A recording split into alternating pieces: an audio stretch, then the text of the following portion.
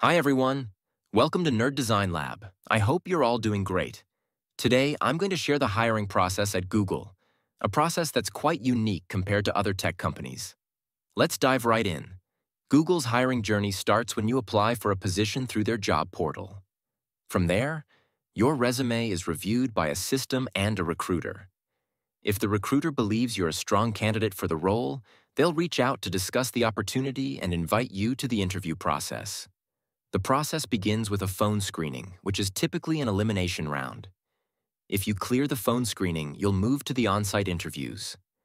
The number of on-site rounds and the topics tested will depend on the role and the level of the position you're applying for.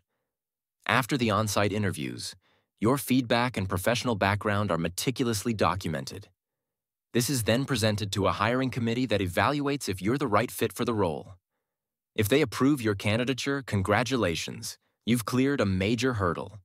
Next comes the team matching round, which is not about evaluating your skills, but about finding the right team for you. Here's how it works. Your recruiter shares your profile with hiring managers. If a manager is interested, a one-to-one discussion is scheduled. In this discussion, you'll talk about your background and what you're looking for in a new role. The manager will share their expectations for the position. If there's alignment, it's a match. Once a team match is made, your recruiter will work on finalizing and rolling out the offer to you. That's it. That's an overview of Google's hiring process.